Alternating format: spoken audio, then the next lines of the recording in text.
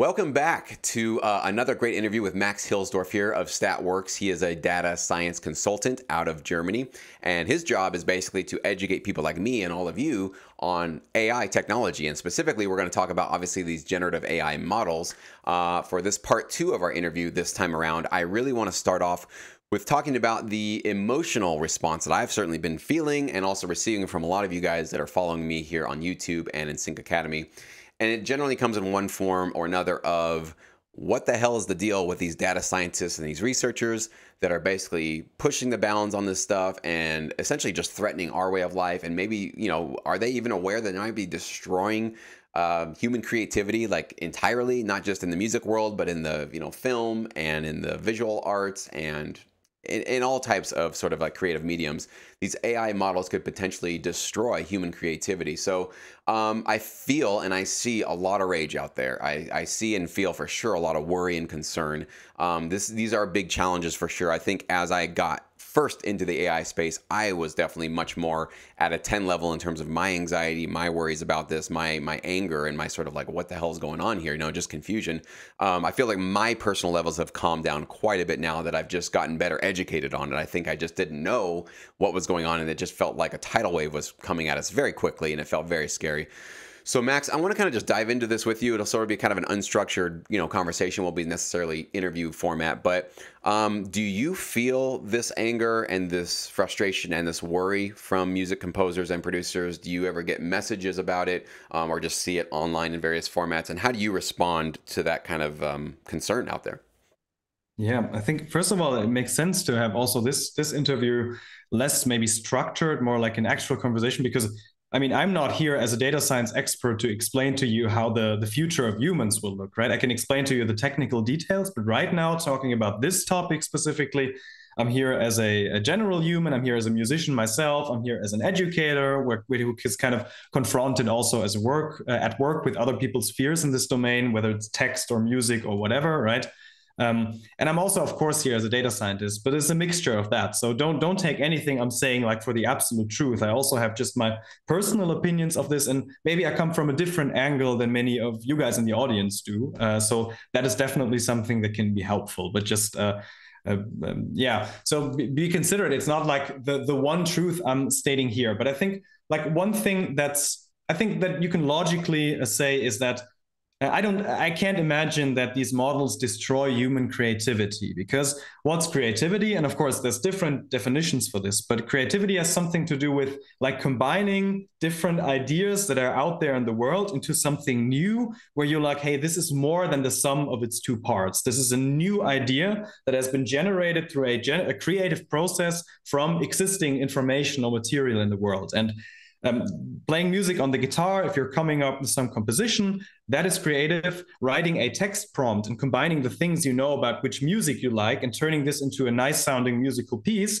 through a text to music language model is creative. I think you can't argue that this is generally a non-creative task. I think what people are afraid of is not that like general creativity will be lost, but that a specific craftsmanship will be lost. So the specific way of crafting music through playing instruments. And so that's the first thing I want to say. I don't think you can argue that creativity as a whole is being lost. It just shifts to a different kind of craftsmanship. And I do understand why people are afraid of that, of course, especially if you're trying to make a living off of playing music. Like, I know this is a hard thing to conceptualize, and no one has the right answer to this. So I think creativity is not being destroyed. And I think we had the same discussion over and over again. If you just go 100 years back and you explain to someone who lived 100 years ago, for example, that you could use a MIDI keyboard, so like this weird tapping device, and you could just press some buttons and play any musical instrument that you can imagine, and it sounds kind of good, or maybe it sounds even exceptional, right? That there will be musical sounds that you can create with this, that you can also play on acoustical instruments, but it's much easier. You only have to learn one craftsmanship, which is like playing the keyboards and using the knobs, for example, instead of playing 12 different instruments. Everybody would have considered that cheating. And I have a suspicion that many people who think these new tools destroy creativity would have also thought that this keyboard would destroy a creativity. And we know that it didn't, right? So there are some issues stemming from this, right? And it's harder right now, it's harder today as a, I don't know, as a mechanical instrument player, for example, to make a living off of music if you're doing purely that than it was a few decades ago. So things will change. I do agree. But I think we've had the same thing before, and we're not getting less creative, right? So the tools are shifting, and that comes with its own problems. But I guess that's also part of the discussion now. What are these problems, right? That's a great point. I never thought about that. Just the MIDI keyboard, having all these plugins, having all these sounds at my fingertips. I'm just getting back into creating some more music myself. And it's like, yeah, I just created a track that has a beautiful piano, has some strings, has some weird back reversed violin sound on there, some huge drums that I got from Splice. Like, I can get anything I need at any point, and I don't have to go to a studio. I don't have to hire musicians. I don't have to learn how to basically become a piano player. I can edit my MIDI notes if they're not right. I don't have to become a violin player. Like, the barrier to entry to create well-made, well-crafted music obviously dropped to the floor. Now, that didn't replace, and I agree with you there, it didn't replace the human element of somebody steering the ship here, though, right? So there still has to be an element of talent, ears. You got to be able to hear what you're doing and make corrections when things don't feel right, don't sound right. And that's what's really cool about the human expression, is basically what you're seeing some individuals filter and what kind of prompted them to make changes, go in this direction with their music versus that one. And that's what's really fun and amazing about human creativity. So I would agree with you. Like, I kind of want to split the sort of music world into two different spheres. One is, for sure, I don't believe that AI is going to replace human creativity as the music that we want to enjoy on a deep level, in terms of like artists that are expressing deep emotions or telling stories or points of view. I still think that as I listen to the music that I love, it's the human beings behind the music that I'm actually really connecting to. The music is, of course, the conduit to do that, but you realize, like, when you become a super fan of an artist or a band, like, you watch their interviews, you go to their shows, you want to pay maybe for the backstage access, because you're like, these are human beings that have an amazing gift, amazing talent, and maybe amazing stories that I want to be plugged into. And so if I'm listening to music that I know is just generated with an AI model, none of that's really there. There isn't sort of a history of struggle that I can relate to. Maybe the AI model was struggling to get trained, but I don't know what zeros and ones feel like when you're getting pumped into your model, right? I know what a human being feels like when it's been, when he or she's been neglected in his early childhood, or gone through drugs, or been homeless, or whatever they're kind of communicating their music. That's what really kind of brings it to life. So that stuff, I think, will always, we'll use AI tools to create even deeper, more meaningful music. But the other side of it is the sort of functional production music, which is definitely what we really talk about here on this channel. It's music that, as somebody's listening to a TV show, for let's say, they don't really care if the music in the background has a story behind it or has like a human being, because we don't even really get credits anyways, mostly in our industry. If we don't get like a primetime spot, background music, no credits usually, generally. And it just needs to sort of set the tone and set the pace. So I think that's really where I have been kind of like, the big threat is right there, in terms of like, if the marketplace doesn't care, right, for certain types of music, whether or not it's going to be, AI generated or not, that's where I've been kind of coaching my members to say, hey, we need to kind of see ourselves more as these artists, not so much as like background instrumental stuff, because that stuff is going to get better and better and cheaper and faster and more efficient. And we just, as individual human beings, cannot just physically keep up with that. So we need to kind of shift ourselves. I want to pick your brain in terms of, do you see that same kind of play happening, where certain applications of commercial music will certainly be interrupted by generative AI models? Do you see that coming down the pipeline? And what are your thoughts on that? Is that good, bad? Are you neutral? Where are you on all that? Yeah, so the harder question of the two is the second one, I think, right? Is that good? Is that bad? I don't know. So the first question, my clear answer to that is yes. Because I've argued this also for a few years now, that I've at least been aware of the things going on in the generative AI space.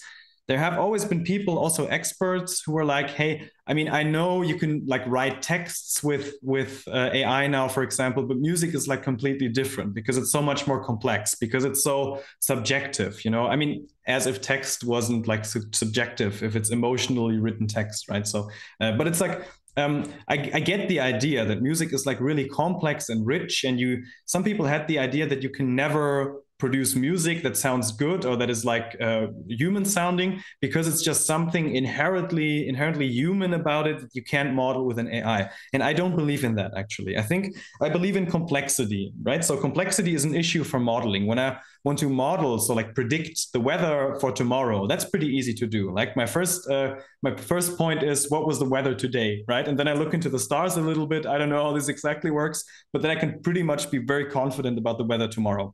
But if I want to do a weather forecast for in half a year, that's like still not even virtually, that's like impossible to be accurate. So the reason for that is there's so many complex things that you would need to predict, to anticipate, to make the prediction. So there are problems that are just too complicated to solve.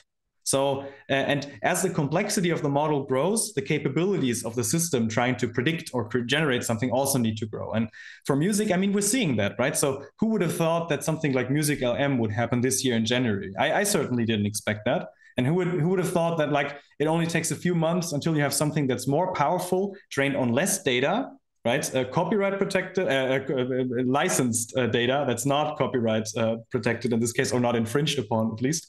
And produces better output and is open source. Like that's new. And I think we're continuing on this path. And like to argue that it's impossible for AI to generate music that sounds nice and can be used in a commercial setting would be to argue that the problem is infinitely complex, right? And I don't think that's the case. I think we're pretty close to at some point in the future to be able to generate music with AI that sounds like actual human music, period, right? No one will be able to distinguish that. And there's of course always like more complex types of music and applications and things that we can't expect or predict, like will humans like the music, right? So how are humans going to form and develop their musical taste across time? That's like predicting the weather. No one knows, right? So we don't need to be afraid that AI takes all of music forever. But there are some things, right? Like you can predict sales for the next week. You can predict how a piece of music should sound and then generate it. That's in principle possible. And I think it's coming. I agree. I mean, and whether it's good or bad, that's what you and your community also know much more about than I actually do. I mean, right? So I understand the concerns. Things are about to change, and they definitely are. And that's pretty much a big, huge, just bullet point. You nailed it right there in terms of what is concerning about this, is because I think up until AI, we all assumed that we were these magical, mystical beings, right? That language and communicating and processing language and making music was such an abstract, otherworld sort of channeling thing that we'll never be able to understand. The human brain is way too complex. And I've heard that so many times. I even believed that for many years. And it wasn't until I actually watched a documentary, I think it was in 2012, called The Singularity. It was either The Singularity is Near or The Singularity with Ray Kurzweil. And it was basically the first exposure I had to the idea that information technology exponentially increases. It doesn't go linearly. We think things go linearly because that's how our lives kind of move, very slow. But information technology does not work that way at all. It essentially is doubling in a certain amount of time. And that's what's really sobering about a lot of this, at least for me, is that it's like we're not as mystical and mysterious maybe as we think we are. Because if we can start to replicate how a human being communicates and do it faster and better and more informed and better sources and all that kind of stuff, and maybe generate art in a really cool, unique way, which I've seen in some of those, images with some of these models. It's like, it's beautiful. It's amazing. Like people that are saying they're not impressed by that, I get it. It's challenging, but you can't say that's not impressive, that's possible from a tool that we created. Like, that's just amazing. But it definitely puts us into question in terms of like, well, where is our value then if these models can essentially do more than we're doing? I want to get into kind of like a wider, bigger scope with you. I do have I have a theory as to why we're doing all this, what we're doing. But maybe I want to ask you yours, because something you brought up before in terms of going back 100 years and saying to somebody back then who was composing music, we're going to have these MIDI keyboards with, computers, and we're going to have the software, and it's going to help you create anything you want. And people will be like, dude, that's cheating. That's way too fast. It's too easy. And we're hearing that. Yeah, we're hearing that right now from people saying like, dude, just pick up a guitar and learn how to play it. It's not that hard. It's like, well, actually it is. I did learn how to play guitar when I was younger. It's actually a really hard instrument to learn how to play, as are most instruments, right? But you can see the trend. The trend is to lower the bar in terms of the bar of entry, hopefully not the quality of music. There's definitely some of that happening too. But lower the barrier of entry, allow more access to these tools, more ways to go creative. Where's the end goal? Like, where do you think this may be? Like, what's the final piece of tech? Is there a final piece of tech that's like that's what we were going for? That's what all of this was about.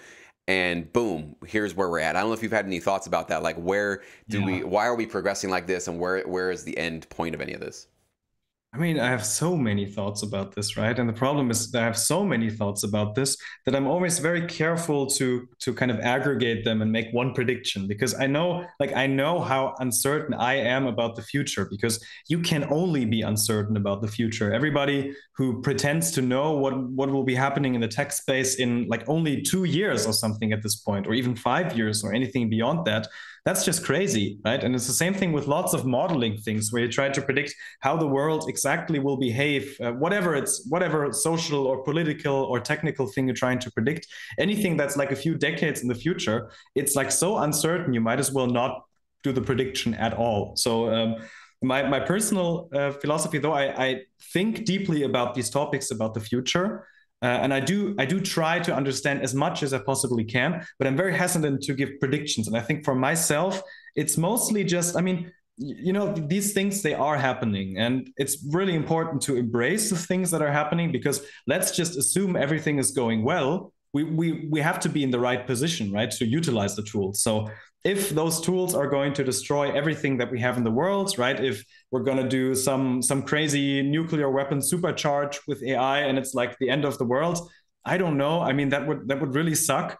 But like, let's just assume that doesn't happen, because if it does happen, like, what does it matter that I'm doing the prediction right now? So like, let's just assume it doesn't happen and think about how can we prepare for the future that may be coming, that's actually a positive future, or at least not a fully negative future. And I mean, so far in humanity's history, everything has been going uphill, and that's been accelerating. And I think we're in the part of this acceleration. It's getting faster, faster, faster, faster, more and more. Humans get richer, richer, richer. And in terms of, they have much more free time because lots of tasks are automated. There's lots of positive outlooks into the future, and there's also some grim outlooks in the future.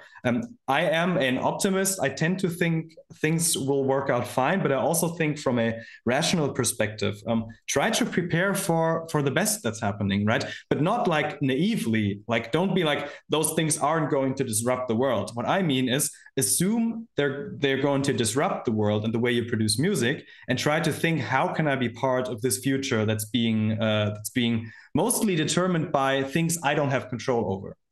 That's what I think about this. So sorry, I don't have a prediction for what'll exactly happen. But I think we can prepare for it, right? Still, even if we don't know what's happening, we can reason under uncertainty. We're good at that, kind of. Yeah, and we have the same mindset, because that's exactly what I'm saying is create a philosophy with this stuff and an action plan where you can't lose. So what I've told people, I'll reiterate here for anybody, you guys that don't know, that I'm basically saying, assume AI is going to come and threaten our way of life in terms of the production music library world. We should definitely assume that. It might not. There might be copyright laws and other problems or quality problems, and people just go, I don't want to do that. Whatever. Might happen, but it would be very foolish, I think, to just assume that won't happen and just march on as time goes on and just assume nothing will change. Assume that's going to go on, and definitely plan to up your game, become more of that artist, become more of a premium, organic human composer. Because even if that doesn't work out, like AI doesn't actually threaten us, guess where you are? You're in a much better position anyways. You're going to have higher quality content. You're going to have more creative content. So always try to find a philosophy that's just win-win. And again, just like with Max, I agree with you there, is to hold on to your optimism, try to find the opportunities, try to see where you can actually thrive with this new stuff. And the few people that I talk to, including Max and a couple library owners that I'm in contact with, it's the people that are like keeping that mindset alive are the ones I'm hearing from every week going, bro, did you know that you can use ChatGPT to do this? Or did you know that I can create a model? They're the ones seeing amazing stuff happening. And the people that are dooming and glooming and just, wallowing in the sort of sorrow of it all or the potential doom of it all, their eyes are just not filtered and not tuned to be able to see anything positive out of this. They're only going to be seeing, it's cognitive bias, essentially. They're just looking for whatever confirms that it is scary and it's going to destroy their life, right? So it's really how you tune your perspective, right? I mean, they might be right, like we could be wrong for all I know, that like these things could go downhill and be less disruptive than we think. So this is not what happened in history to like really powerful technologies. like most of these technologies where people knew this is going to change everything, it actually changed everything. Like think about the internet, think about cars, and I don't know, there's lots of these things. But it could be the case that it's different with AI for reasons we're not even aware of, right? Uncertainty means I'm also not certain that it's going to be disruptive. So they could be right, but I think there's some truth to that, and I think everybody should try and see the opportunity for themselves. And this part of kind of like neglecting this disruptive potential of the AI and being kind of threatened by that, and like as you said, like dwelling in sorrow, whatever you want to call that, I think that might as well be part of your personal journey to overcoming it as well. So right, sometimes things just suck, right? And sometimes things that are happening, they're not good for you, or you don't feel like they're good for you, and you're maybe right with that, right? But all of this could also be part of your personal journey to finding a new place in this new world that's developing. So I think we shouldn't, of course you're not doing that, but we shouldn't shame people for being afraid of this, or like being very negative towards this, because I think in the end, everyone will be out kind of following their own goals that they have, and they will find their way through this new world. So I'm not too worried about people in general, right? People are pretty good at doing what's good for themselves. So even if sometimes they're just sad and don't know what to do, it'll resolve eventually. I think it will. Yeah, I'm really glad you pointed that out too, because I do try to remind myself to not go into that sort of like, hey, stop with your complaining about it. Stop with your like, let's just get on the sort of positive AI train, because I know that that's annoying, and it's definitely going to be falling on deaf ears for somebody that's actually really, because I know people are really anxious about it and really worried about it. So I do appreciate you reminding me of that too. I think it's a challenge to try to figure out, and I basically just want to double down on what you said there in terms of like when things happen to us, sometimes it doesn't feel good, and especially when it's a change coming into our lives that we didn't initiate. That usually is the formula. It's a change happening. We lose a job, we lose a loved one, we lose a relationship, and a new technology threatens our job. And we didn't sign up for that. We didn't ask for it. We weren't saying, I want to wake up today and have a computer do my job, right? And so it always feels just uncomfortable. But I think you're right in terms of it. In the short run, it might not feel good. In the long run, my philosophy in life is that everything is happening for you. Like, even though it might be kicking your butt, really challenging, really put you under a lot of stress, it's going to make you stronger. It's definitely going to make you grow, because it might be just a wake-up call for all of us in our different lives and our different walks to kind of figure out, how do I rise above this anxiety, rise above this fear? How do I sort of, okay, this is something I'm really struggling with. How do I consciously change how I'm perceiving the situation? I really find that seems to be the only thing we can usually control, is how we're perceiving a lot of stuff. And then once you perceive it differently, you start taking actions in different ways. So I'm really glad that you brought that up. And I have to constantly remind myself, because I do get the negative comments. I do get the sort of like, this is bullshit, I don't want to deal with it, and it bugs me, because I try to be so positive so often that it feels like it's like dissonant chords to me. It's like, that doesn't even resonate with me. I don't want that around. But I do try to remind myself, and I do, hopefully for you guys that have given me those comments, I try to be empathetic, to realize like, oh, I've felt how you're feeling, and take your time. Like, there's no rush to get through this stuff. There's going to be a time and place when some of this resolves, hopefully sooner than later. We'll figure it out. But yeah, man, I think that was a really good reminder for us to kind of end this one on. So Max, thank you so much, man. We're going to wrap this one up for now. I will definitely have you back on. If we can, get some more time from you, that'd be great. Maybe we'll see. It'll probably be a month or two. We'll see when the next iteration of another AI model comes on board. We'll see if it's a Meta update, or if it's going to be a whole new company that comes on board. Maybe Microsoft is working this time. Yeah, exactly. Maybe this time it's Apple or Microsoft. It's about time, right? No idea, right? And so one thing, though, you said in that last interview, I hope everybody now takes heed. You said it is not wise to underestimate these models, to assume because what you're hearing right now is not that great, it'll be 20 years in the future before anything is on a quote unquote human level. I hope you guys saw, just with Google to Meta in a couple of months, the progress that was made, and what is probably, that's a forecast, a harbinger of what's going to be coming at the end of this year and into 2024. So at least I took your advice seriously. I think those of us that are really paying attention to this stuff are definitely now, hopefully now, paying even more attention to it. And I will keep you guys updated on new progress and new models as I become aware of them, and as Max becomes aware of them. So go ahead and check out Max's links below. You can go check out StatWorks. They're definitely a great company where you can kind of get some consulting and some coaching and some education in the AI space if it's something that you want to get some further coaching on. They do amazing stuff. They put together, customized presentations just for you and your industry and what you're doing. So it's great for companies, it's great for organizations. They do amazing stuff as well, and individuals as well. And also I'll put a link to Max's Medium articles. That's actually how I originally found Max. He was one of the only people out there describing all these really complex technical questions in a very easy to understand, easy to digest format for musicians and producers and laymen like me. So you guys should definitely subscribe to him down there on Medium and just check out. He's always putting out amazing new articles that are covering all this stuff. He's basically one of the first sources I go to when something new happens in this space. So you guys should definitely get your first source information directly from Max. So Max, thanks so much again, man. Appreciate your time today, buddy. Yes, thanks a lot. It was a pleasure.